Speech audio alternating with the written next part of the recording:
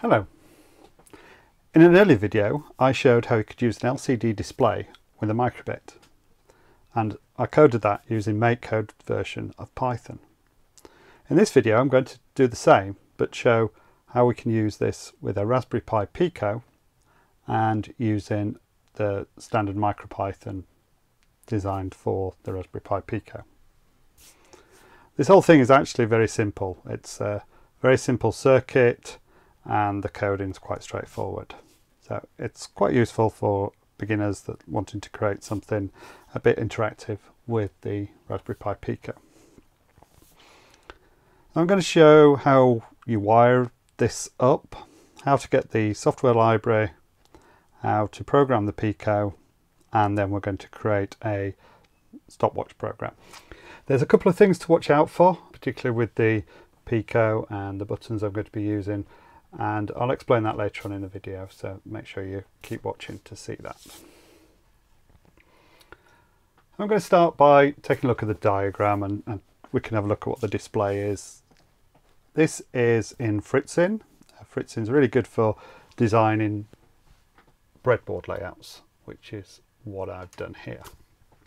It's a full-size breadboard to give us plenty of space. And I'm going to start by talking about this LCD display. So these are quite a common LCD display. They have multiple pins which are actually on the PCB with the display. And that takes parallel data to put a message on the screen. And this one is a typical configuration of 16 by 2, sometimes known as a 1602 LCD display. So you can have up to 16 characters, letters, numbers, and there's some special characters as well that you can provide.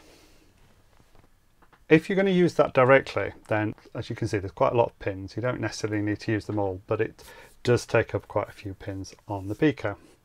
Instead of doing that directly, we're going to use a backpack on the LCD display. You can buy these pre-soldered onto the LCD display, or you can get them separately.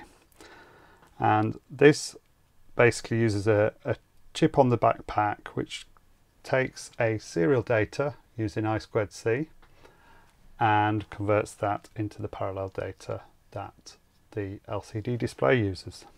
And that way we only need these two data connections plus the power supply. This uses I2C. I'm not going to go into too much detail on the I2C protocol. I've covered that in another video, and there'll be links in the description and the accompanying web page for this. Essentially it's a serial protocol and it uses two pins, SDA serial data and SCL serial clock. And obviously you pass the data via the data, and the clock is used to ensure the timing of the data being transmitted to the display. This is a bus protocol in that it allows you to connect multiple devices, which you distinguish by using the address of the device. We don't need to go into any more detail for this particular circuit, but it's something that you might want to look at. If you wanted to add multiple devices, you can start to stream multiple I2C devices on the same ports, which is really useful. In terms of wiring, we've taken the ground pin to any of the ground pins on the Pico, and the VCC is the power supply for the LCD display. That has to be a 5-volt supply.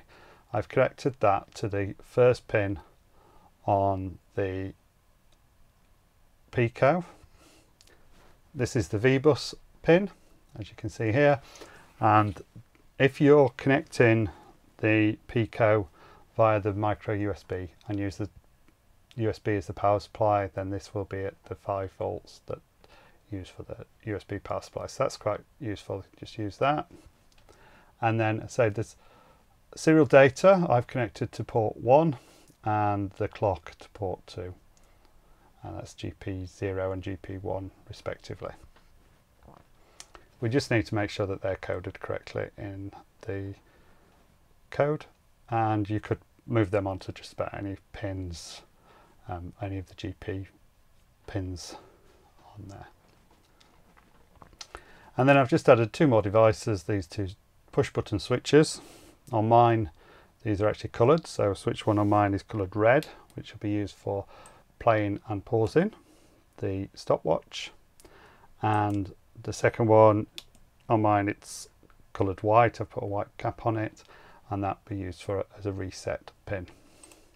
And I've just taken the next two GPIO ports. So this is pin 4 is GP2, which goes to switch 1, and then the other side of that is connected to ground. And the same with the second switch, which is connected to pin 5, which is GP3, and then again that goes back to ground. So these will have pull-ups enabled, and they'll normally be high, and when you press the button that'll take them down to ground and give you a low signal. And that's the extent of the wiring. There's nothing else needed, and we can just move on to the coding. Before I do, I'll give you a quick demonstration that shows how this works and how these buttons work. So I'll just give a quick demonstration of it working. And to just connect the power supply, and we should see it start automatically. So it runs straight away, and it says stopwatch and then says 0. And basically it's a counter. Press the red button, which is used to play and pause the counter, the stopwatch, and you can see it counting up. And we can pause it again.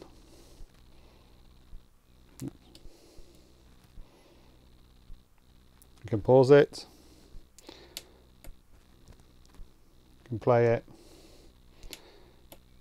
pause it again, and now we hit reset, it sets back to 0. And we can start it counting again. And you can also press the reset without stopping it first, and it will just continue counting. So this is the stopwatch, and this is what we're going to create using code, using micropython. So to use the I2C backpack LCD display in your code, then you need the library to run it with. And this is the particular one that I've used. It's by T622 Tyler Pepe, although I think it's based on some other people's code initially, but this is the one I downloaded. Pi Pico I2C LCD. I'll include a link to this in the description. And essentially there's two files you need. This is the LCD API.py file and the Pico I2C LCD.py file. And basically you just need to download those and save them to the Pico. And you can do this by using Thonny editor. You can just open them in the Thonny editor and then just do save as and put them onto the Pico. So now I'm going to switch to the Thonny editor, and we can have a look at the code that we created. So it's got some imports at the top, time and machine and math, so that's basically going to be able to handle the time in. We need to import the pin for the buttons and the I2C library for I2C, and then those two library files that we've downloaded and put on the Pico. Set the I2C address. So by default on the particular backpack I've got, which is quite a common one, the address is decimal 39 or 0x27. Now if you wanted to control multiple ones of these, or you wanted something else was already using that address, you can change that address with the board I've got by shorting together some pads that are on the back. And you've got 3 pads, and that gives you a variety of different addresses that you can change to if you need to do that. But that's the default. There is a different backpack board that has a different one as well. So if it doesn't work, then you might need to just Google the chip that's on your thing and find out the default I2C address for that.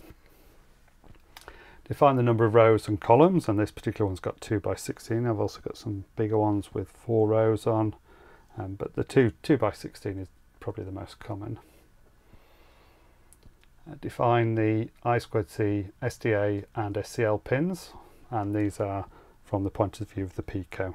So I'm using port 0 and port 1. And the play pin and reset pins used for my buttons are defined there as well. There's a few print statements here, and these are just ones that I've put in for a bit of debugging while I've been creating these. These could be removed if you wanted.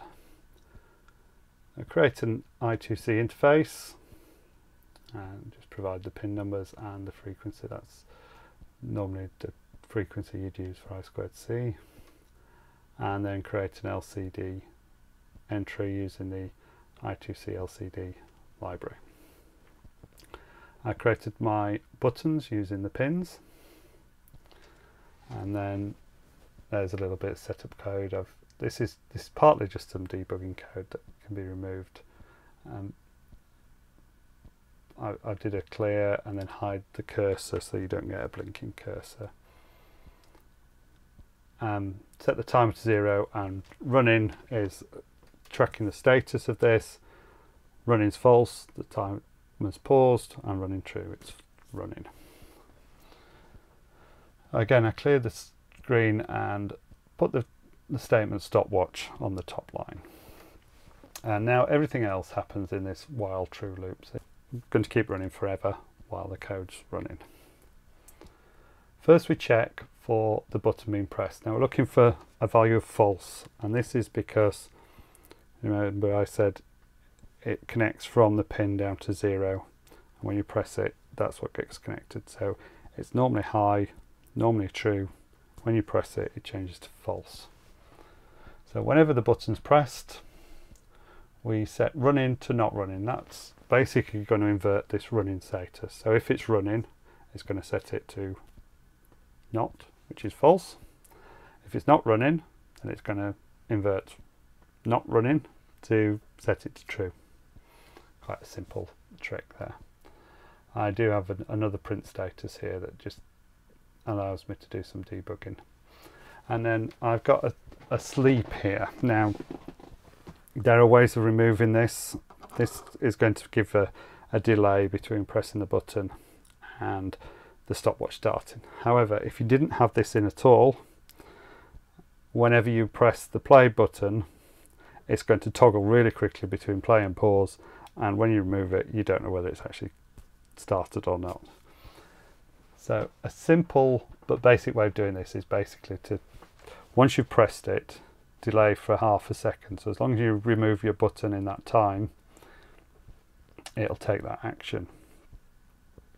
It's not ideal, there's better ways of doing it, but they involve a lot more code. So trying to keep it simple here just for this example. Similar sort of thing with the reset button. So when you press it, it goes false. There's a bit of debugging code, and it just sets the timer to 0.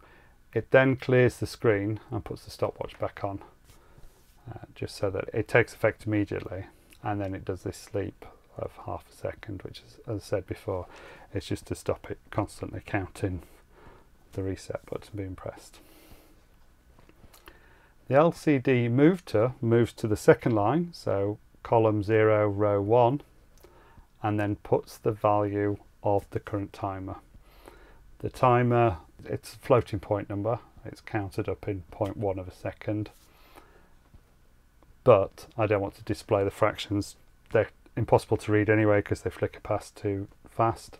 So using math.floor just rounds that off to an integer value and converts it into a string, which the LCD display can display. And then if it's running, it increases the timer, and it only does this by 0.1 of a second, so it needs 10 loops before you would have that value increase. If you put a 1 second delay in it, then it's going to take that long before it's able to register the press of any of the buttons, so that's why it's set at 0.1. And essentially that's the code. You can download this from my website, so all the details will be in the description, and you can just download that and run. The one thing you might want to do is look at alternative ways of handling the button presses so they're not counting multiple times and they're not adding this delay. And you can do that by, for instance, you can have a separate timer that says how long is it since I last pressed that button, and you just won't count it for that long. And that saves you having to actually use these sleeps to effectively pause the run of the program. So that's something else I'll leave you as a exercise if that's something you're interested in doing yourself. I hope you found that useful. Remember, this is just a basic bit of code to get you started. You can develop this and you can use these LCD displays for so much other stuff, and really with the help of this library it just really is quite straightforward to code. So I hope you found that useful, and I'll be putting more videos on for other things about the Pico, about the Raspberry Pi, so if you haven't already subscribed, please do so, and please give this video a thumbs up if it was useful so that other people get to see it as well. Thanks for watching, and I hope to see you on a future video.